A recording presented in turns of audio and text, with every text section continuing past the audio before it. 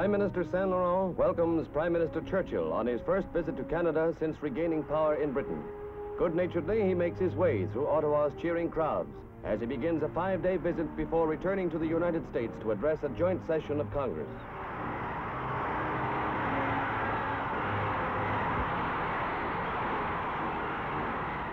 He next visits Parliament Building for a tour of Canada's seat of government. Again, a large crowd and Mr. Saint Laurent. The two prime ministers and their advisors conferred on future economic and military cooperation.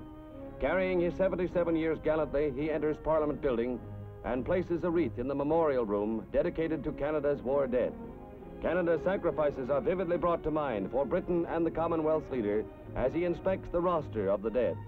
Even as he pays his respects to the fallen of previous wars, he faces the problem of bringing all English-speaking nations into a bloc that must confront a common foe in any future conflict that may come.